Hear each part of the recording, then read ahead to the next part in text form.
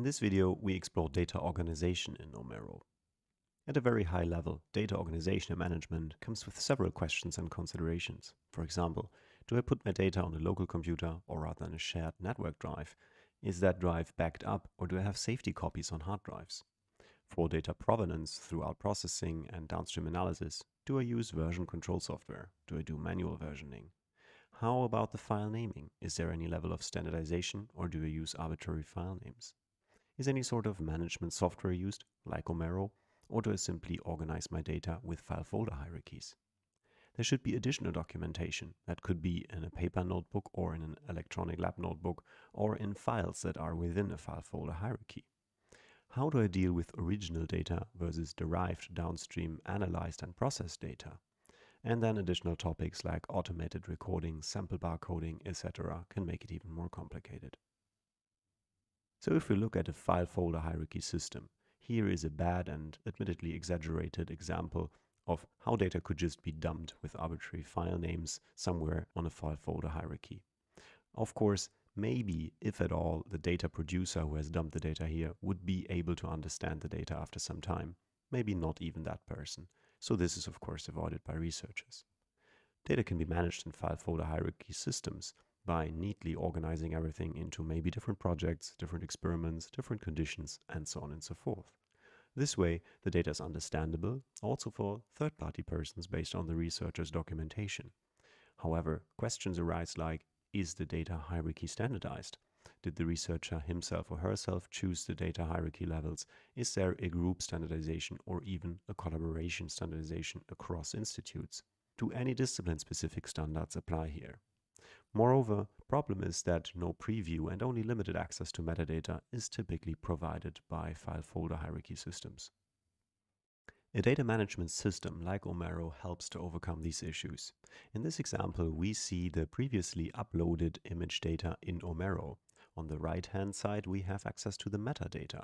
In the middle, the thumbnail previews, and we see the file folder hierarchy in the left-hand side. In this case, a file with a multi-scene image. So data is managed, the preview is available, the metadata access is granted, and importantly, this is not only a user-friendly, but also a potentially machine-accessible way of representing data.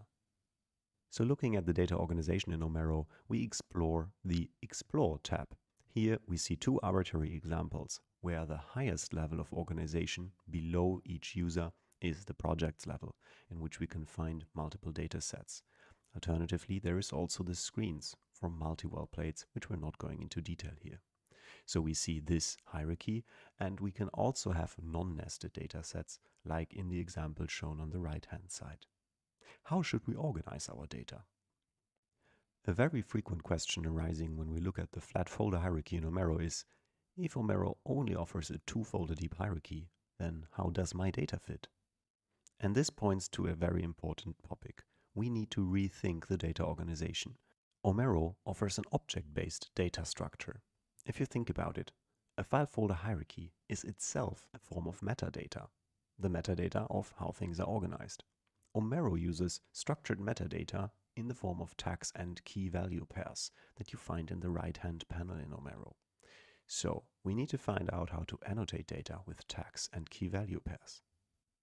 Here is an example of transforming a deep folder hierarchy into a hierarchy in OMERO. In this example, the highest level is the user level, and we also put in here the project level for a specific type of experiment, for example, mito tracking. Then all the other subfolders are going into the dataset level hierarchy, a flatter hierarchy than in the original file folder on the left-hand side. So how do we account for the additional information that is hidden in that file folder hierarchy? Here we use tags to annotate information across those datasets and to substitute for deep folder hierarchies. We will go into detail on how to do this in later chapters. A second example would be that we have again the highest level as the user level, and then we put just the project level, where we even have a flatter hierarchy by putting in all the parts of an experiment that belong to, for example, macrophages into one dataset, and the same goes true for another cell type. Again, we need tags and key value pairs to annotate additional data. We recommend that tags are used for information across those datasets to substitute for the deep folder hierarchies. and then key value pairs can be used to enrich with metadata details. In our last organization example, we show the specific organization of one of our co-workers, Tom Boissonnet at the Heinrich Heine University in Düsseldorf. He likes to split the dataset as a flat list, so to say as a data library. In this case, all the experimentation parts that come from the same sample condition, i.e. where all the metadata are the same, go into one dataset. That means annotation happens mostly at the dataset level, while only the inter-image differences are annotated at the image level. As the library grows, the tags then grant a flexible and efficient filtering, because all of those folders are mapped to those tags. This way, annotations on datasets implicitly also include annotations on the data within, thus avoiding duplications. To make that point, there is no one correct way of data organization in OMERO, but it is important to understand that OMERO is not intended for the use as a file hierarchy system, so you will not be able to make arbitrarily deep folder hierarchies in OMERO. OMERO is object-oriented, and there are specific strengths to this. How to leverage the high potential of object-oriented data organization using tags and key value pairs on OMERO will be shown throughout the following chapters.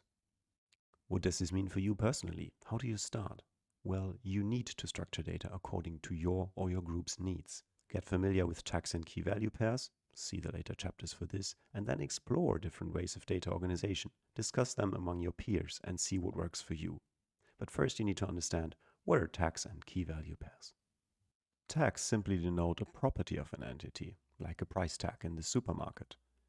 However, in OMERO, tags allow the dynamic re-representation of the data tree in the tag-based search, which we will explore a little bit later. Tags can help to organize data across datasets and projects, for example, to show similarities and relationships. That means you can make OMERO simply show all the data of cells that have been treated with compound A, for example, or show all the data that were recorded with a specific instrument, and so on. Tags are associated with users and groups, so for a shared group, we recommend to discuss which tags should be used and then potentially assign only a single user who manages and curates all the tags. For individual use of data, the tags can be used based on the user preference alone. And what are key value pairs and their advantages? Key value pairs allow some standardized annotation of more detailed metadata. The concept consists always of a key, which denotes any real-world object or abstract concept that has a specific value out of several or many possible values.